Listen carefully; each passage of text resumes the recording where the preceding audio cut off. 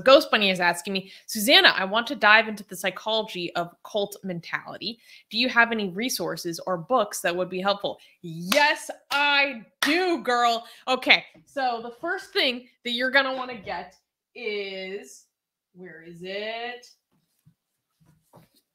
You are going to want to get Combating Cult Mind Control by Stephen Hassan. This is made for, you know, the populace. This is made for people to read that have no background in psychology. It's very easy to understand, and he presents numerous different models as well as his own original psychological model of how cult abuse happens. And it's highly informed by different social psychological theories, and this is a very easy thing for anyone to understand. And it's also interesting because it includes a lot of personal stories of people who went through cult abuse. The second thing that you're going to want to get, give me a second.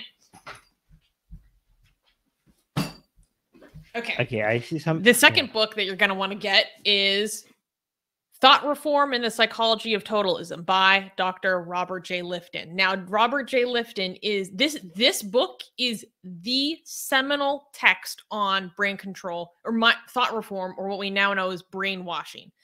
He studied people who escaped Chinese communist thought reform camps. A lot of people don't know that the word brainwashing actually comes from Chinese to describe what happened to people under communist control.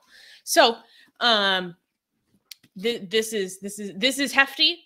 This is for people who have more of a psychological background. He presents kind of the original model of how thought reform happens. He has 8 criteria.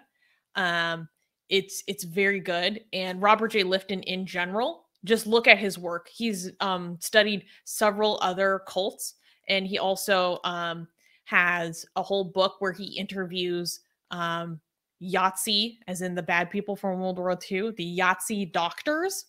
And he has lots of different models for how these things happen. It's so interesting. And he was a Navy psychiatrist, and he's still alive today, but he's like the king. And